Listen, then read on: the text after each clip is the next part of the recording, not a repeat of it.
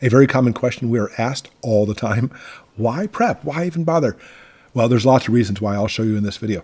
But understand that we have things possibly coming, World War III, EMP, all that stuff. Oh, craziness. Well, maybe not.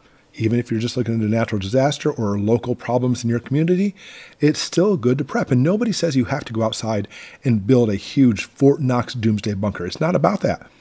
It's about being prepared, level-headed, being prepared for whatever might come. So here's 8 things you want to take a look at, reasons why we prep. Number 1, peace of mind. Are you aware grocery stores only have about 3 days of food? That's it. Even though the shelves always look stocked, what happens is every day a new truck comes in.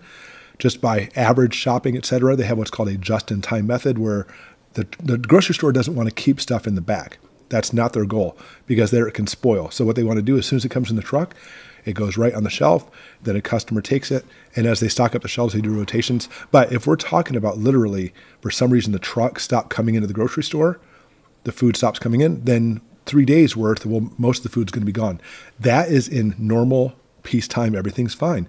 If we're talking about a very bad scenario, whatever the situation might be, I have a friend of mine who lives in San Francisco. In 1989, the earthquake, the grocery store was emptied in 2 hours. 2 hours. I don't know about you, but I like having my family fed. I like having a lot of the basic necessities. So a peace of mind is really simple. You always just want to have stuff on hand, because, something drastic might happen. You never know. But I want you to understand, medically speaking, as a doctor, I'll tell you that the more stressed you are, if you're stressed about, situations like that, you actually produce a hormone called cortisol. And cortisol is the stress hormone, causes all kinds of problems, causes belly fat. It's horrible. And even heart disease is linked to this as well. So instead of pulling your hair out and worrying about everything, just have, at the very least, a few days worth of stuff. That way, if something happens, at least you'll be prepared for a little while. Number 2, it saves time. In emergencies like natural disasters, have you ever tried to go to the store during that time? Or maybe you're going to the store and you're looking around, you're like, whoa, what's going on? And you didn't catch the news that like a hurricane or tornado or something's coming, and people flood to the stores and start buying things quickly. So save time now. It doesn't cost a whole lot extra to have a case of whatever canned food you like, or possibly some extra rice and beans, or, things that obviously store for a long time very well. Instant potatoes, for example. Just buy some extra. And that way, if an emergency does come, some kind of natural disaster, or you lose power for a couple of days, instead of trying to get it from the store, save yourself some time and have that stuff at home. Use it for the few days. When everything's back to normal, replenish that little stock and off you go. Number 3, save money. In case you're under a rock, there's been a lot of inflation lately, not to mention even price gouging in a lot of circumstances. So look, we used to go to the dollar store. Remember way back then that a can of corn at the dollar store was actually $1. Now it's $1.25 for certain items. So today it's $1.25. Yesterday, metaphorically speaking, was $1. What's it going to be tomorrow? $1.50? Personally, I'd rather buy the food now. It's going to last years and years and years and years and years. Buy it now so that way next year, before the price even goes up, if you have a little extra money, $10 every time you go to the store, just pick up a few extra cans of whatever you like to eat. Even more so, save money in buying bulk. When we talk about preparedness, buying bulk is always a really good thing. I'm always looking for sales, by the way. Every time you see something on sale, I'd rather buy my cans of corn half price than normal price. So you know what, if I'm going to put $10 every time I go to the grocery store, I find the stuff's on sale and do it that way and save money. Ultimately, you should always shoot for self-sufficiency. I mean, if you can garden, garden's relaxing, by the way. I'm not saying I'm a master gardener, I'm not, but I enjoy gardening and I love getting literally the fruit of my labor. Having like tomatoes right off the vine that I planted. Look, I made that tomato. It's a beautiful thing. So anyway, the biggest thing is you don't have to worry about where your food comes from. Save money now, get the wholesome food, and that way you don't have to stress about it. Number 4, a healthier lifestyle. And since you probably are buying things in bulk or in large amounts, you can make more food from scratch. It takes a little patience and time to do this if you haven't been doing it, but you're looking at wholesome foods, whole foods. I am a huge proponent of what's called nutritional therapy, literally making my body heal itself and making it so I'm as healthy as possible. That way you stave off disease by simply eating the right foods. I mean, we all know that going to a fast food restaurant is quick and easy, or maybe you want to step it up and go to a sit-down restaurant. I understand that. But doing it on your, bringing the stuff in and make it from scratch is going to make you much healthier and happier in the long run. So having the food and water, the real basic wholesome ingredients, is a really good thing.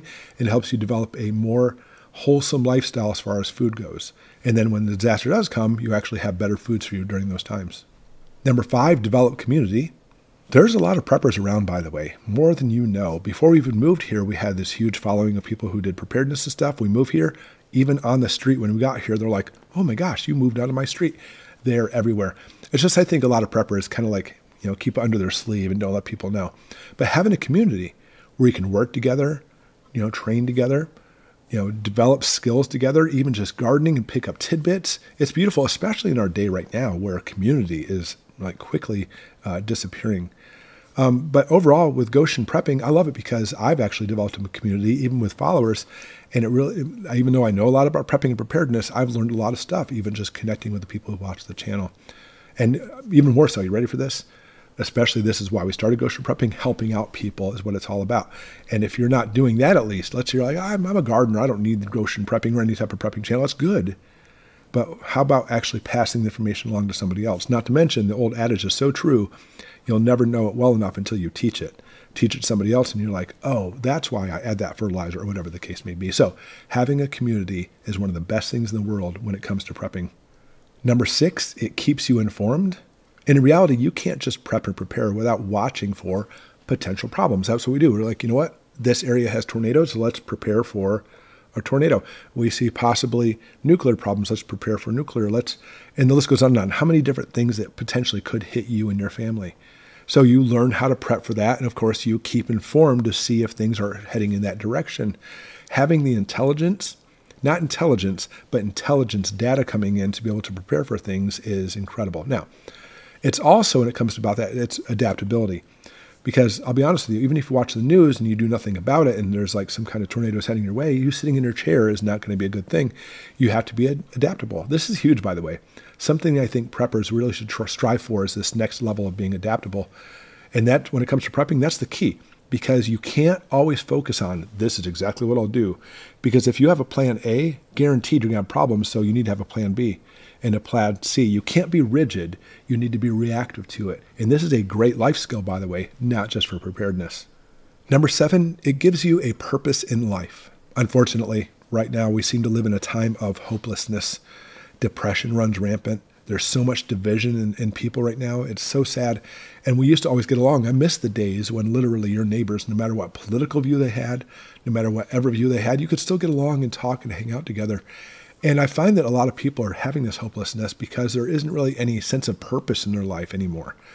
I go to my job, then I come home, watch TV, and then that's it. But no, when you get into preparedness, especially when you get into community and trying to strive to learn how to adapt or make something from scratch, it really gives you a purpose because you're like, oh, things are not happy right now, by the way. It's not a fear-mongering thing. It's looking at the world right now and saying, wow, this is a pretty dangerous time we live in, and preparing for it.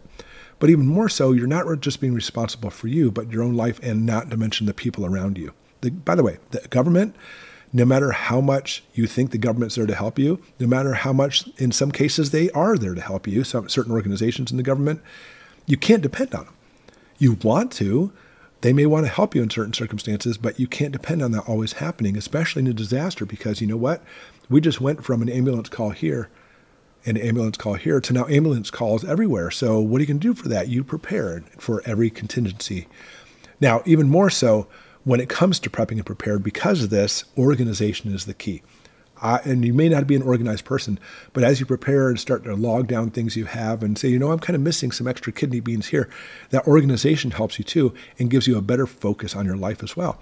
Because when it comes to having that purpose, the purpose starts putting all your ducks in a row and you start getting, not to mention skills, but confidence boosters. You start feeling better about yourself, about your household and your family.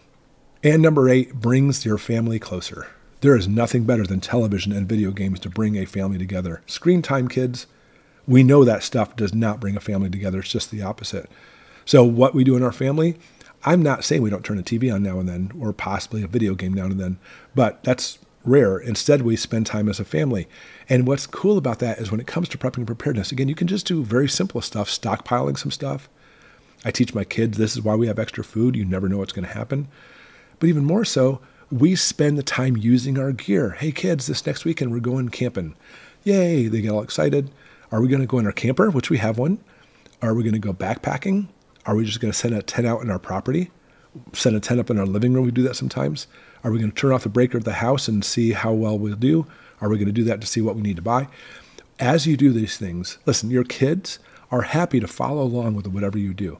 Or even if it's just a husband and wife, it brings you closer together as you do different things. It brings a little like air of kind of like fun in your life, because listen, the more you sit in your house in that really, really comfy chair and have 3 billion channels on TV in front of you, air conditioner blowing, refrigerator giving you nice cold drinks, you kind of like lose this sense of life. Have you noticed that literally when things get too easy and just sitting around all the time, you kind of lose that lust for life and the spice of variety and all these fun things. It just kind of disappears.